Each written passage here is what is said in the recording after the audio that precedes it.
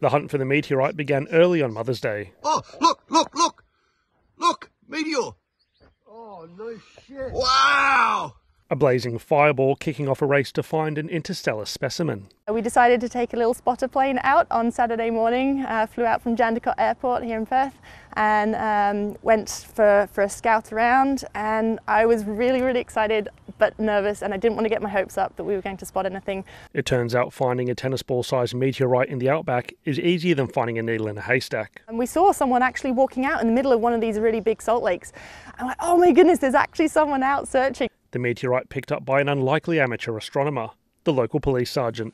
Meteorite sort of hunting's a hobby, so one of the sort of many hobbies. The hunter thrilled with his find. The dead giveaway was obviously the impact it made in the ground, which pretty much is only going to be a meteorite. The Mother's Day meteorite is now expected to go on public display at the State Museum. It's only been there for 7 days compared to thousands of years, then yeah, it makes it a bit more special. Scientists confident there are more celestial pieces to find. The salt itself actually can damage the meteorite, so we will still be going out and spotting some of those splashes while we're out there, but we'll also be looking for fragments that may have not quite made it into the salt lake. The small fragments are a key to protecting our planet.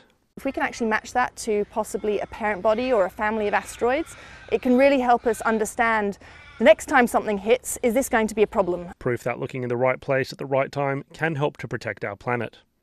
Andrew Chounding, ABC News.